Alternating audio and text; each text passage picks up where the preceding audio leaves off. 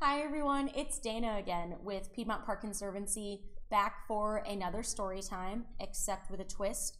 Today we are reading for the very first time a chapter book. So we're going to start with The Magic Treehouse, number 1, Dinosaurs Before Dark, by Mary Pope Osborne. Let's jump right in, shall we? Chapter 1, Into the Woods. "Help, a monster," said Annie. "Yeah, sure," said Jack. "A real monster in Frog Creek, Pennsylvania." "Run, Jack," said Annie. She ran up the road. Oh, brother, thought Jack. This is what he got for spending time with his 7-year-old sister. Annie loved pretend stuff, but Jack was 8 and a half. He liked real things. "Watch out, Jack, the monster's coming," said Annie. Jack didn't say anything. "Come on, Jack, I'll race you," said Annie. "No thanks," said Jack. Annie raced alone into the woods. Jack looked at the sky. The sun was about to set. "Come on, Annie, it's time to go home," yelled Jack. But Annie didn't answer. Jack waited. "Annie," he called again. "Jack, Jack," Annie shouted. "Come here, quick." Jack groaned. "This better be good," he said. Jack left the road and headed into the woods.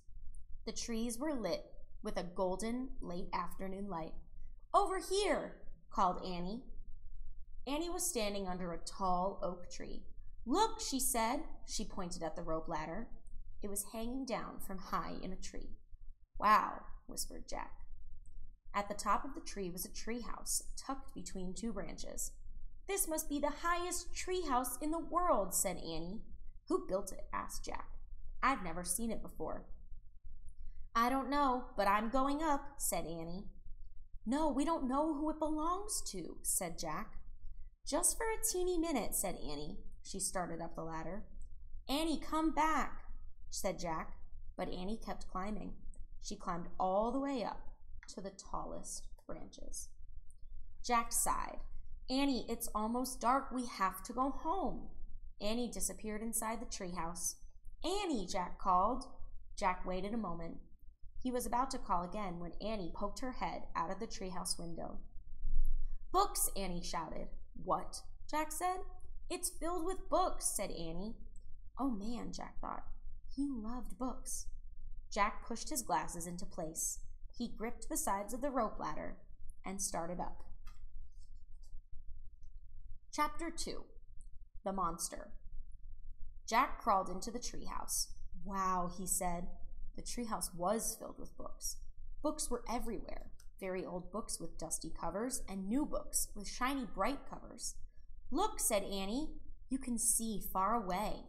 She was peering out the treehouse window. Jack looked out the window with her. Below were the tops of the other trees. In the distance, he could see the Frog Creek Library and the elementary school and the park. Annie pointed in the other direction. "There's our house," she said. Annie was right. Jack could see their white wooden house with its green porch. In the yard next door was their neighbor's black dog, Henry. He looked very tiny.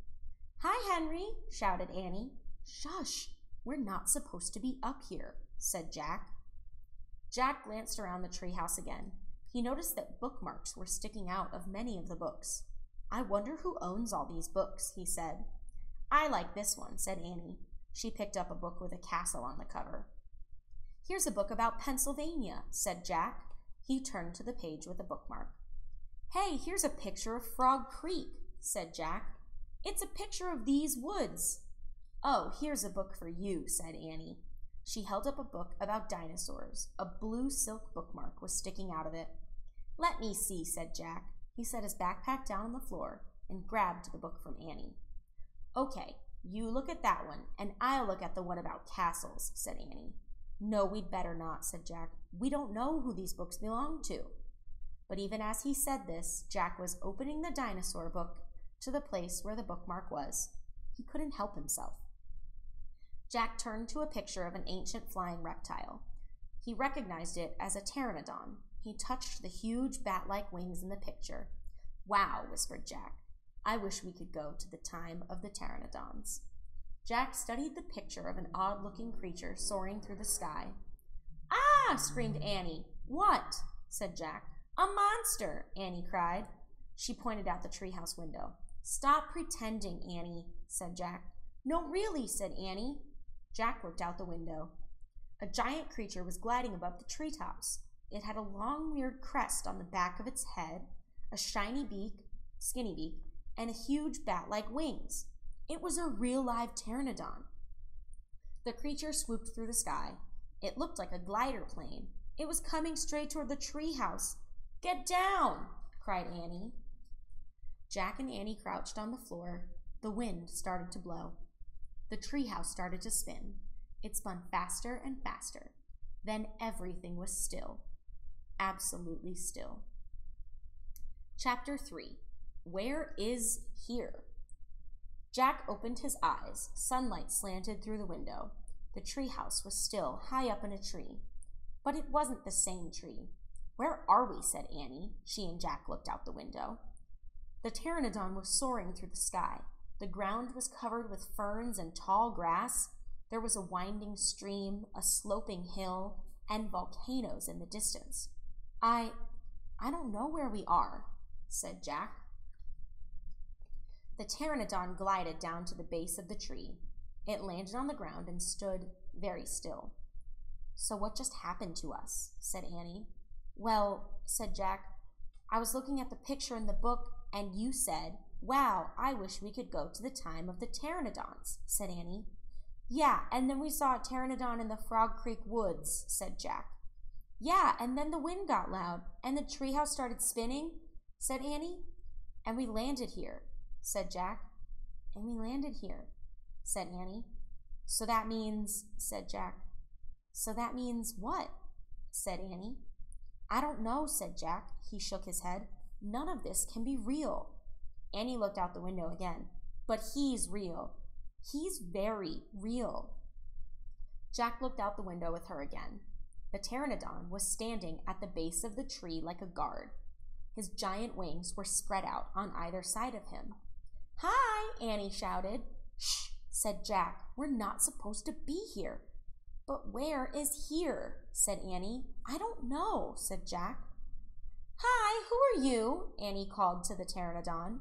The creature just looked up at her. Are you nuts? He can't talk, said Jack. But maybe the book can tell us. Jack looked down at the book. He read the words under the picture. This flying reptile lived in the Cretaceous period. It vanished 65 million years ago with the dinosaurs.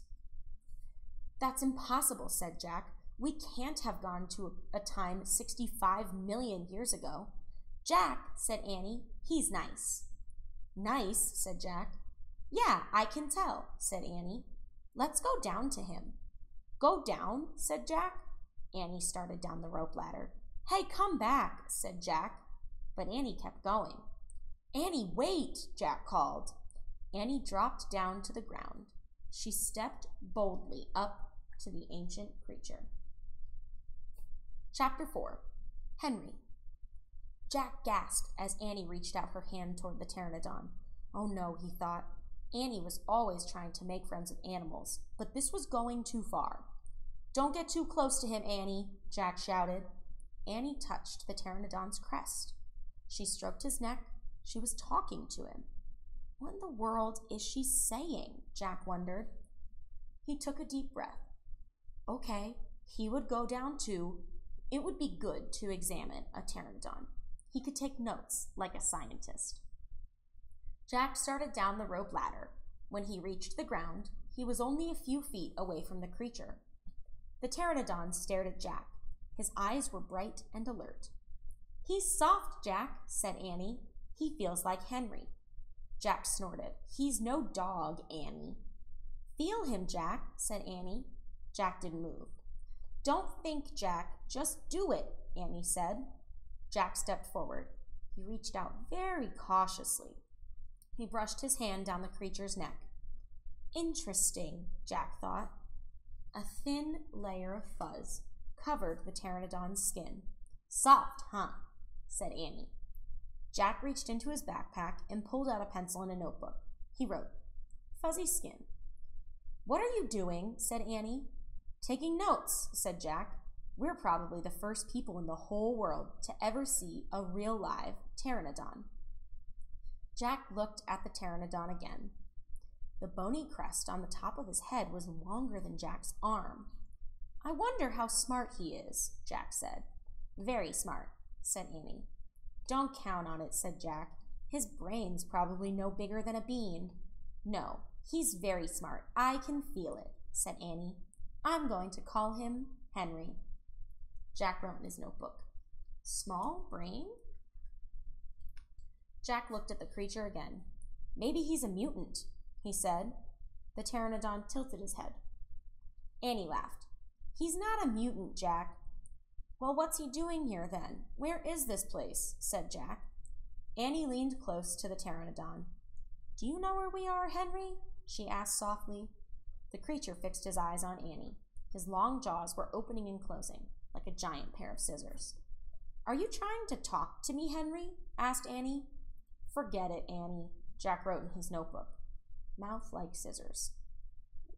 Did we come to a time long ago, Henry? Asked Annie.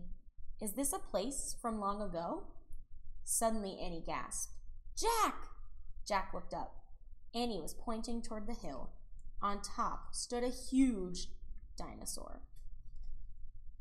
Chapter 5. Gold in the Grass. Go, go, said Jack.